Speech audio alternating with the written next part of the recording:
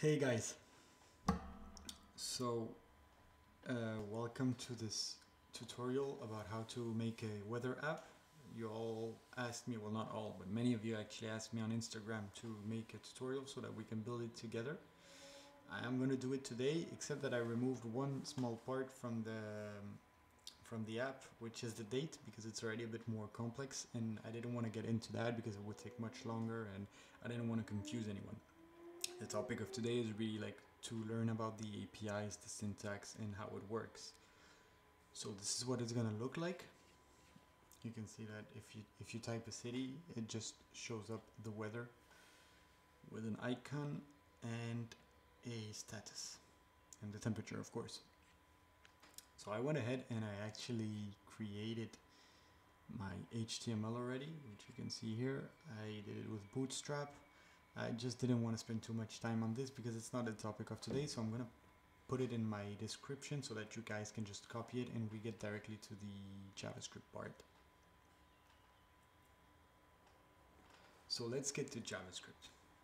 The first thing we want to do is to basically grab everything from the HTML that we are going to need by the ID that we gave them and assign them to variables.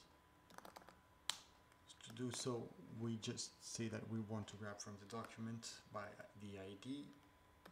The first one is going to be the search form.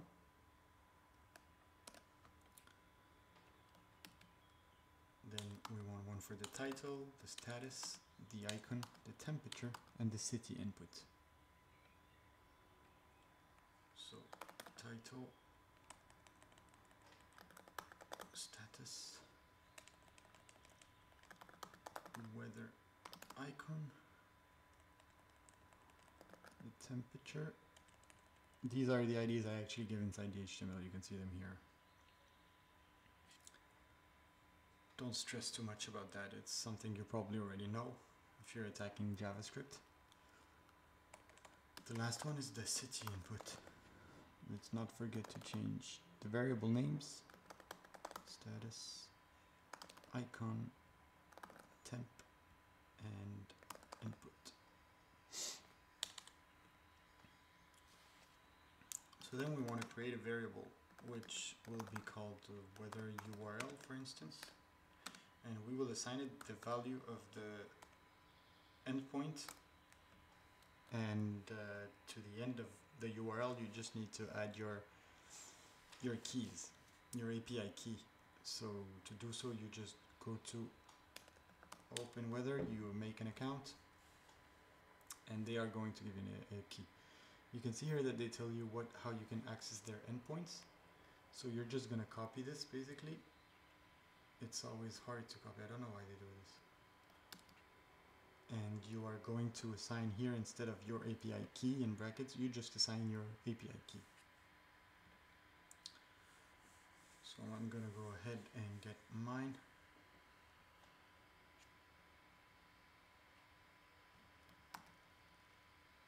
Please don't stop the screen and use mine, guys, just make one on your own.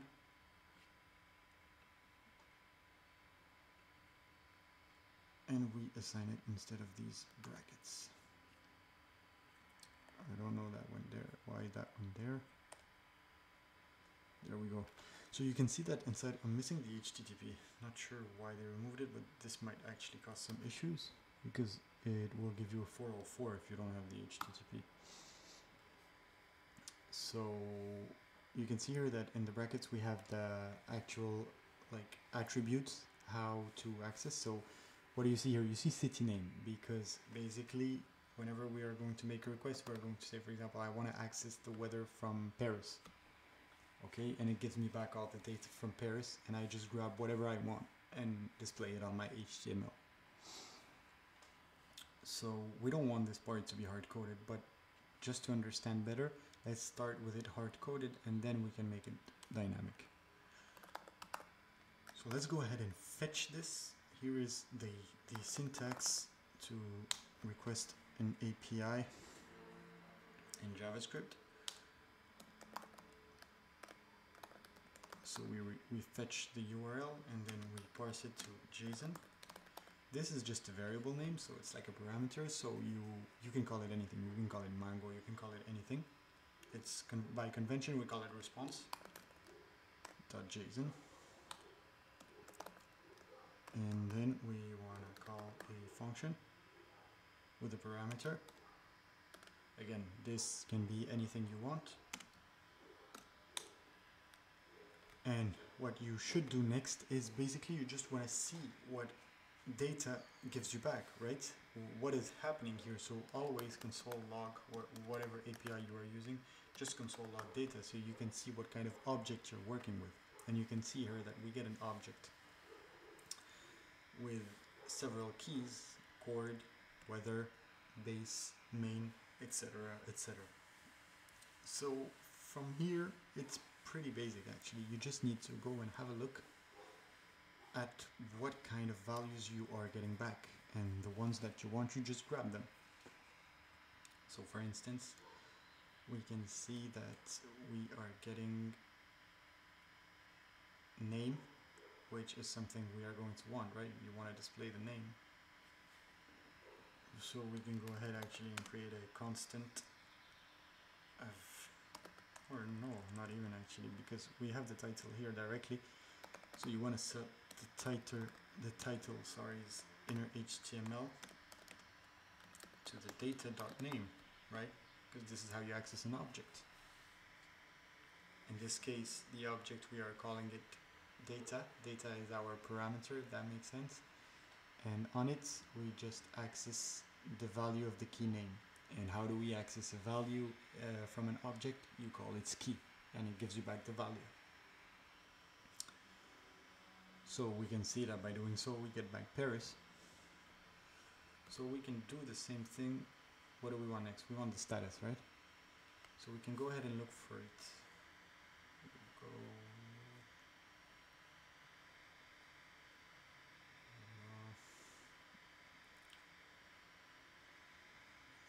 There's another object, and you can see that in here we have the description, few clouds. So this is what we're going to take, and we can actually even see that we have the icon here. So what do? We call the status variable that we declared before, and we are going to change the inner text as well. Actually above I changed the inner HTML, but I wanted to change the inner text because I prefer to. And so here, how are we going to do this? We are going to go inside of data. I think that after data we had weather. Yeah, so weather gives you back an array, right? So what do you want to do when you get back the array? You want to take the first one. So let's make sure that we grab the first one. And you know, when you get lost with these kind of things, the best is to always log it and see what is happening. So we can log this. Not sure what happened here. We can log it. Let's comment this out. So look at this. Here's what we're getting when we console log data.weather at the index of 0. We get this. So what do we want to do next? We simply want to call description, right? Because this is what we want. This is the description we want. What do we call status?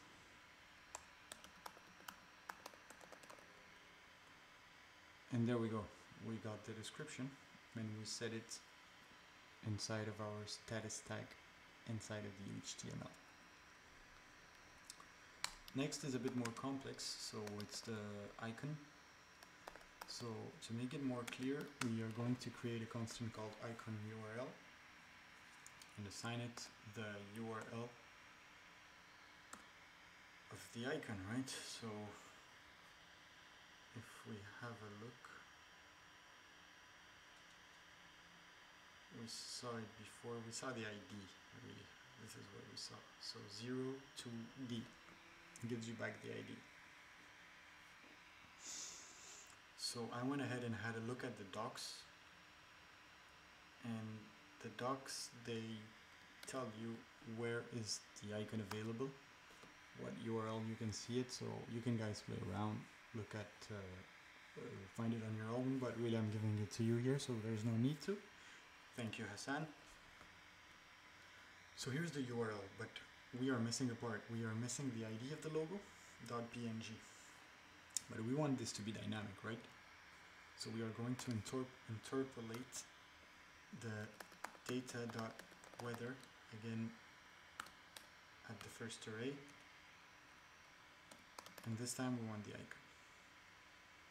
And then outside of the interpolation, you just write .png, and this becomes dynamic. Okay, so if you write Paris, it grabs the icon of Paris based on how the weather is there. If you put Miami, the weather might be different, so the icon would be different.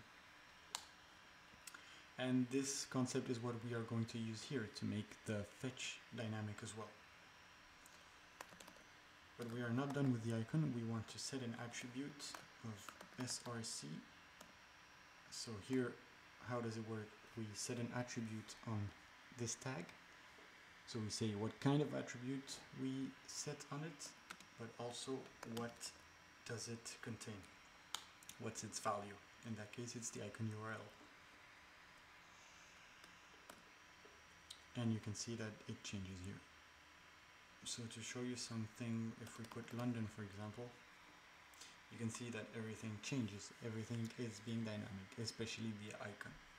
In that case, it's the most important because it's how we are accessing URLs dynamically based on the user's input. So we are just missing one thing right now.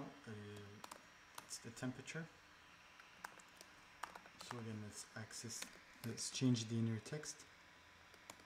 And here I'm going to call the math.round method that's given by JavaScript just to get the, as I saw before, or let me show you better. Let's avoid any confusions. Oops. Okay. So you can see that when you go in data, in main you can see that temp, it gives you back a strange, well, it gives you back a strange metric, no? It's because they're giving you they're not giving you in Celsius or Fahrenheit. And again, in the doc, you can have a look, and you'll see that they give you actually extra parameters.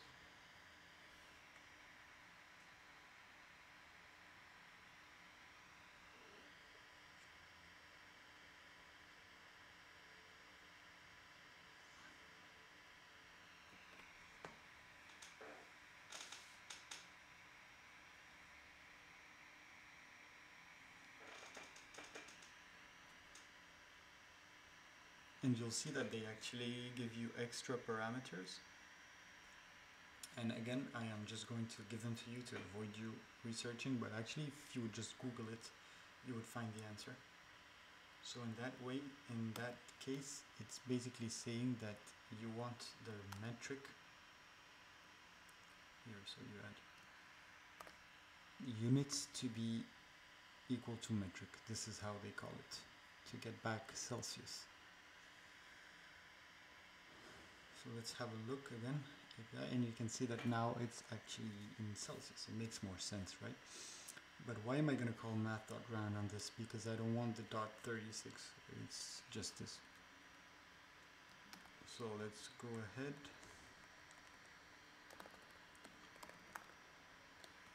Inner text is equal to math.round, and what do we want to round is the data .main.temp, and there we go. So now we get the degrees. So now it's perfect. Our card is actually ready. We have everything we need. We are just missing one thing, and it's the most important, is that whenever I enter something here, I want this to change, and I want it to show me the weather of whatever input I put. So here we need to do two things. We need to grab the input, the value of the input, and assign it to the URL so that when we fetch based on that URL. So that's easy, we saw it before, it's an interpolation based on the value. The second part is to add an event listener so that whenever you click search, you get back this result. So what do we need to do? We need to create an event listener. So this is why we grabbed the form before. So you can add an event listener on the form. And this is why we gave in our HTML the button a type of submit, so that we can simply add the event listener of submit.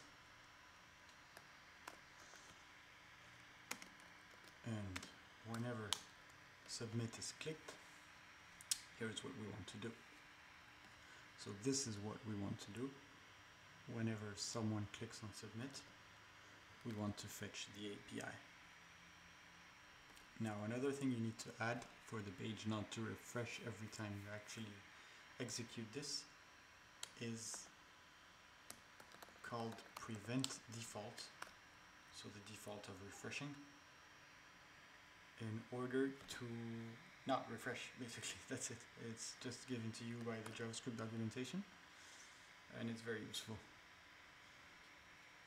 So what happens if we do Paris and then we search?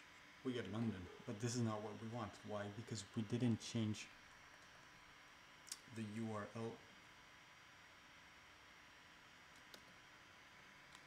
dynamically. So it's very simple. We are going to interpolate here the inputs value.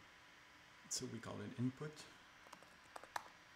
But if you just put input, you get back the HTML part of it. So what do we want is whatever is inside of it. So you call value on it. And now if you try searching for Paris, you will get back Paris. If you search for London, you will get back London. So that's it, guys. And you can see, as I promised, it's really less than 30 lines of code. It's amazing. And we can even refactor this by convention by simply doing the following. So we are just going to remove this. Let's remove this and assign this to a function. Make it a function actually and assign it to a variable.